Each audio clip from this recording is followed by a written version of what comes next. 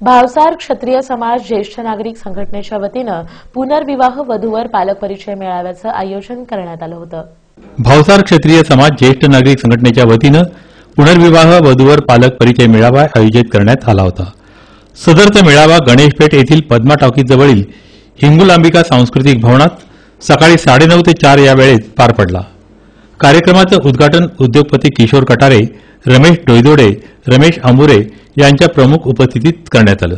भावसार समाजातील घटस्फोटित विधवा, विधूर, प्रौढ, कुमार, कुमारिका आदींनी यावेळी सहभाग घेतला होता। पुनर्विवाहाचा हा दुसरा मेळावा असून सन 2013 ला पहिला पुनर्विवाह मेळावा घेण्यात आला होता। या मेळाव्यात 100 जणांनी नोंदणी केली होती।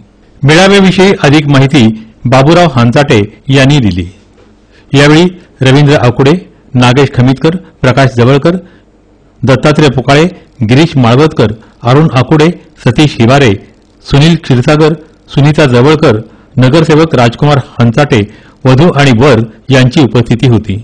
आज या ठिकाणी घटस्फोटित वधूवर मेळावा आयोजित केलेला आहे। भावसार क्षत्रिय ज्येष्ठ नागरिक संघटनेच्या वतीने हा आयोजित केलेला आहे आणि याला चांगला प्रतिसाद मिळालेला आहे। महाराष्ट्रातून नागपूर, जळगाव, कोल्हापूर आदी ठिकाणाहून मुले आणि मुली जवळजवळ 137 ची उपस्थिती आहे आणि काळाची गरज आहे।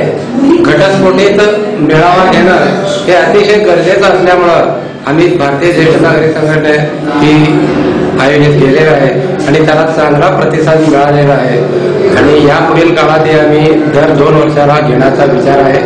कारण आपल्या समाजामध्ये क्षेत्रात 4% घटस्फोटित नवविवाह आहेत, ज्यांचं लग्न झाल्यानंतर 5 वर्षाच्या आत घटस्फोटित घेतलेल्यांची संख्या खूप वाढलेली आहे। ही आमच्या समाजातली शोकांतिका आहे, ती काही अंशाने कमी करण्यासाठी म्हणून हा मेळावा आयोजित केलेला आहे। मी दिलीश सुभाष शिंदोरे, राहणार मालेगाव येथून मी आलेलो आहे आणि आज जे सोलापूरमध्ये पुनर्विवाह या संकल्पनेमध्ये समाजाच्या लोकांनी जो कार्यक्रम आयोजित केला तो अतिशय चांगला झालेला आहे। या कार्यक्रमामुळे म्हणजे मुलांना किंवा मुलींना नवीन प्लॅटफॉर्म मिळालेला आहे। त्यांच्या त्या समस्या म्हणजे पुनर्विवाह त्या सोडतील असं